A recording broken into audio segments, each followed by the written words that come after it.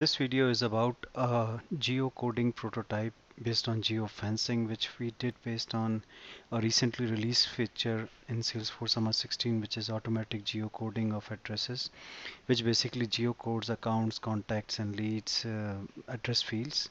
It's powered by data.com technology, and fortunately, it doesn't need a data.com license.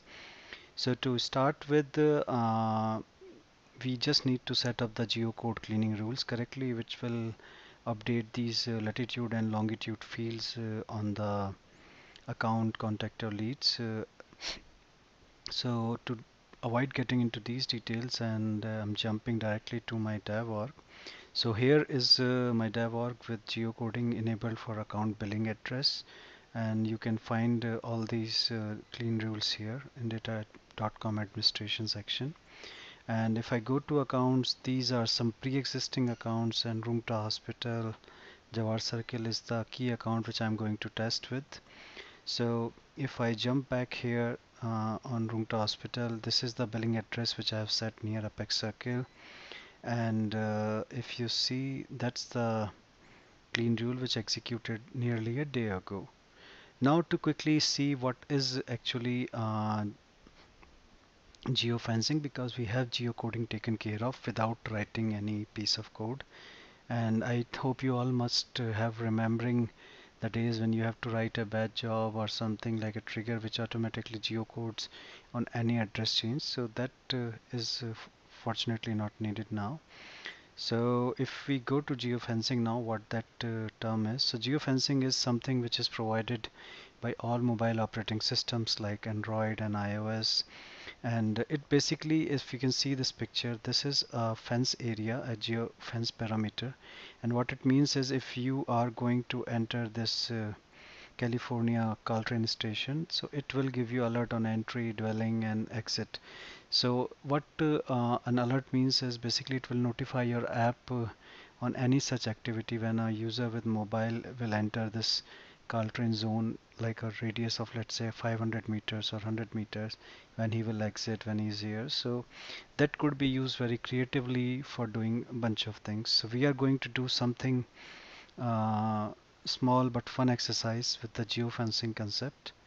Moving next is our Cordova plugin called Ionic Geofence. So for this purpose, we are using Cordova, Ionic, Angular, and Salesforce REST APIs. And this plugin is basically providing you interface between the native Java and iOS Objective-C or whatever libraries they use, and makes your life easy by opening up a simple JavaScript API to basically create geofence, listen, and all, do all that kind of stuff without writing any native Java or iOS coding. So coming to the demo, here is our demo ground. Let me unlock the app. So if we go here, you must be seeing two apps, like one of them is fake GPS and another one is Ionic Geofence. So Ionic Geofence is the app which we are going to demo next. But before that, let me clear the system tray so that there is less confusion here. So it's only, you see, there is USB debugging connected and USB for charging.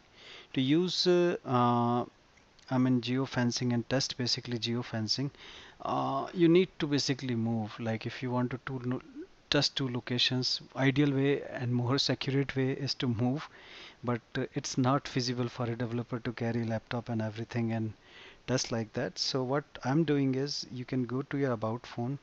Most of the Android phones, if you tap multiple times on build number, it will open the development settings, which is like here, this one. So if you go to developer options, there is basically a way to fake the GPS. So if you see that there is a mock GPS app which is called fake GPS, which is set here like this, and what it allows you is to pass any GPS coordinate and your app will not know that it's a fake or real one, so it allows you to quickly test different locations. Apart from that, this is something called Visor, which is developed by Kaushik Datta, which is a renowned name in Android community, and this app allows you to mirror your Android screen pretty easily, and you just need to enable Android debugging and all those things to make it work. So coming to the core thing, let's see what our app is. So what you're seeing here is all the accounts which have billing addresses and have geocoding enabled. Our app has an OAuth flow to authenticate and do all the things. It will take more time to demo, so I'm avoiding that. So what we do is we have developed something similar. When we have some changes, we hit this link to update the accounts. If we are testing heavily, we delete geofences, add them again. So this is something we developed for our testing. To give you more idea, you can basically see what this Jawar circle is. You will see a geofence here based on the, I think there is a zoom problem here. So that's basically the Jawar circle area. Somehow the zooming is not working really well here. So I will avoid doing that. And one thing you can do from app is you can increase the radius of fence, how much you want to watch out and how less you want to watch out. So if you don't want to be trapped 4 kilometers away from Jawar circle, so you might want to reduce the radius, let's say, to nearly a kilometer. There is an option when I get close into that circle or when I go away that you can set for yourself. So that's all good. Once you hit that, the app will remember this setting. Similarly for Rumta Hospital, it is on a different location. Again, zooming might not work. So that's the location I am in. And again, I have set a nearly 1 kilometer mark here so that I get an alert whenever I'm getting into the area. Apart from that, all we need to do now is we basically need to use fake GPS now. So if I start this app, it has this funny smiley icon which says you can drag me anywhere you want. So let's go to Rumta Hospital first. So hopefully, let me zoom a bit to make sure I'm in a kilometer range. So I think that is it. Now if I hit this green icon, it will start faking this location. So let's see what happens. Oh, there is an alert.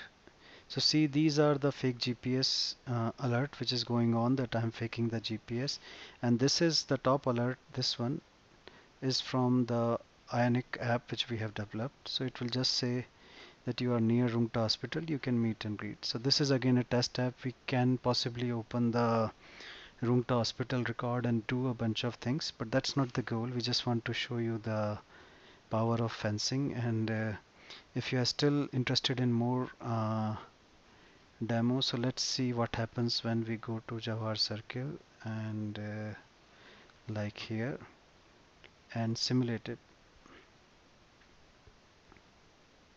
So okay, so we have another alert that you are near Jawar circle, you can meet and greet the account.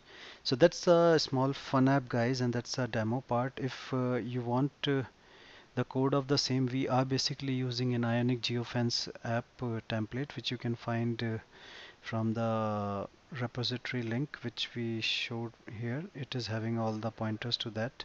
We are just adding the Salesforce touch to it.